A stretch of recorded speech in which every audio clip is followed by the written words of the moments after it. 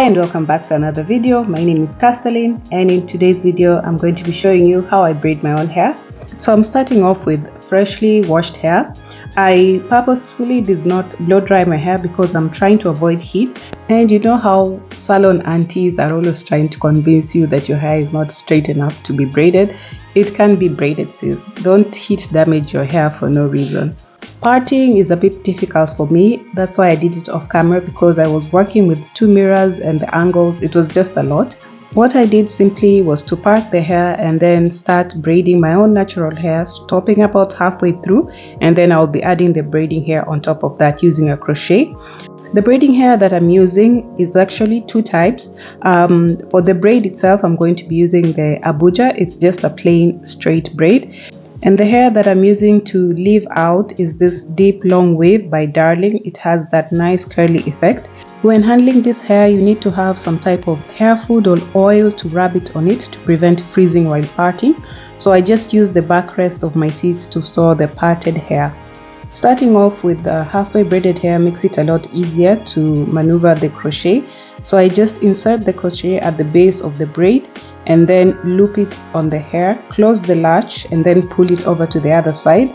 So this will be my base hair, to just avoid the knot at the bottom when you're braiding the hair.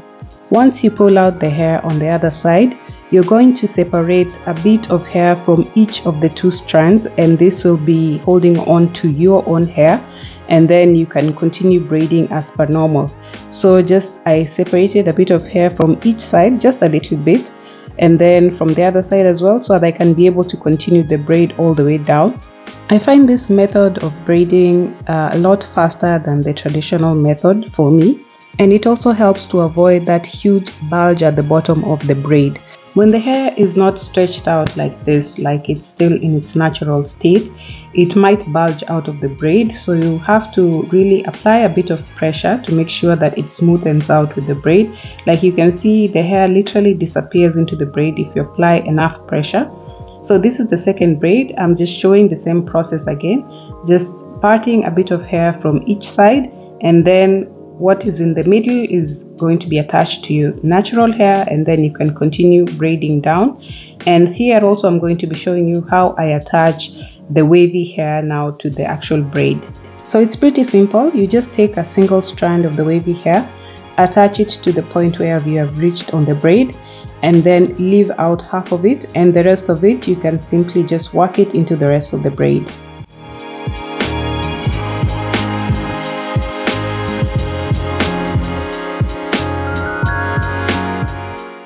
From the front, you can be able to see the hair that I left hanging out, and then I'm braiding the rest of it into the braid all the way down. And once I reach the end of the braid, I'm just going to be making a small knot, because I'm not going to be dipping the hair in hot water, so the knot just prevents the braid from fraying.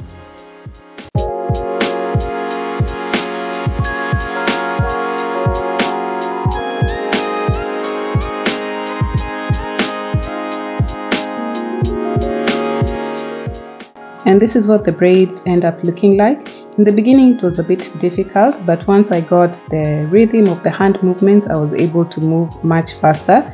And this is after I had done like a third of the way, and you can see the length is slightly towards the lower back. So I was just checking real quick how it was turning out, and I really liked the results so far. So I was able to start moving a lot more faster. You may notice that the parts are not really even. This is because, one, I'm parting my own head, I can't see, and second, I don't really mind like having an even parts. I was trying to get the box braid shape, but some parts were triangular, some parts were rectangular, and it's just fine. So once I got to the middle part of my head, I started leaving out both ends of the braiding hair, and this is just to get more volume on this area. So what I did to achieve this is pretty similar to what I was doing in the back.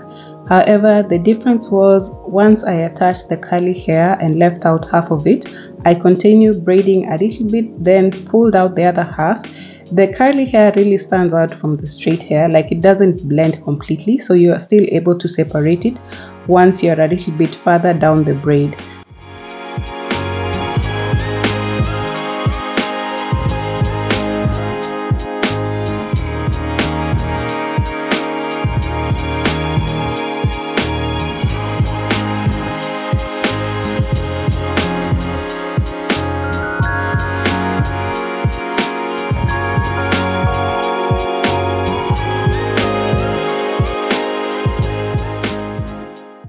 So this is the point where I decided to attach the curly hair. So I just attached it to the point where I had reached in the braid, and then clip the rest of it out of the way. That is the half that is going to be left out from this point. And then continued braiding further down, and once I reached a point where I was ready to leave out the other half, I just pulled it from the braiding hair and then braided the rest of the straight hair by itself.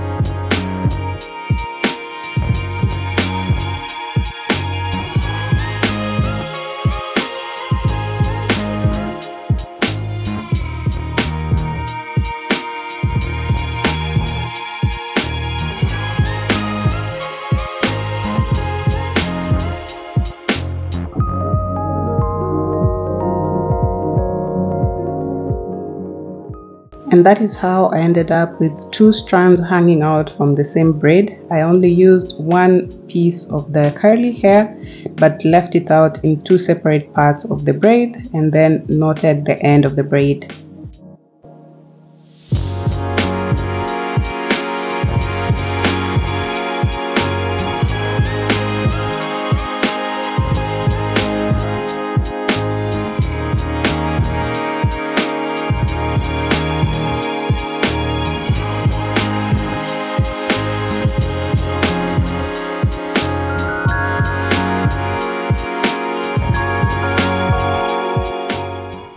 Now, one thing about me when it comes to braids is I love volume, but I don't like the weight of braids. Having a lot of braids on my head just is not my portion. It's not for me.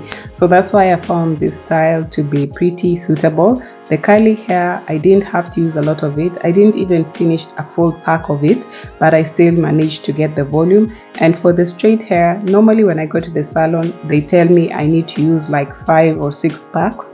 And for this style, I only ended up using 3.5 packs of the straight hair. Actually, a little bit less than a half of the straight hair. So I found it really convenient. When it came to the top part of my head, I had to switch out the technique a little bit. Now for the top part of my head, I wanted to have a bit more volume so I can be able to do a middle part.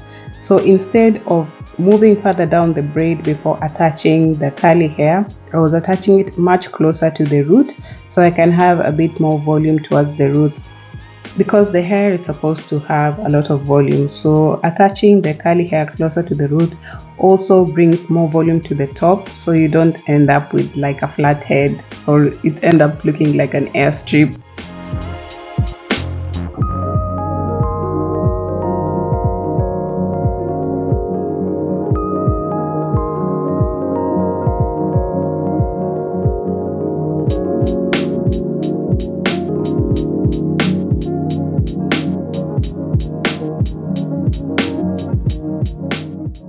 So as you can see, the leave out hair is much more closer to the scalp at this point, and this is what I'm going to be doing for the rest of the braids in the top part of my head.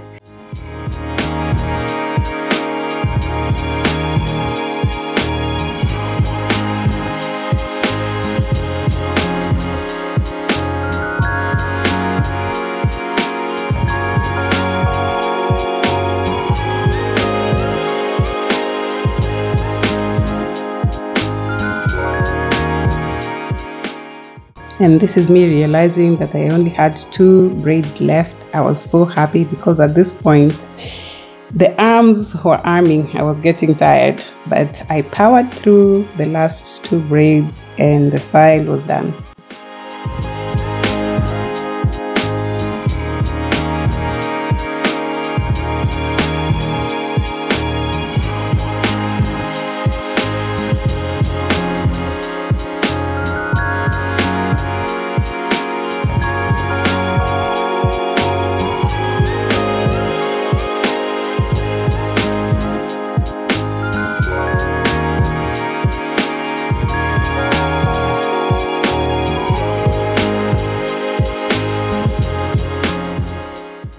So to finish off the hair, since I didn't need to dip it in hot water, I just cut off any excess strands that were too long to make it more even, and I was pretty happy with the results. The volume was just exactly the way I wanted it to be.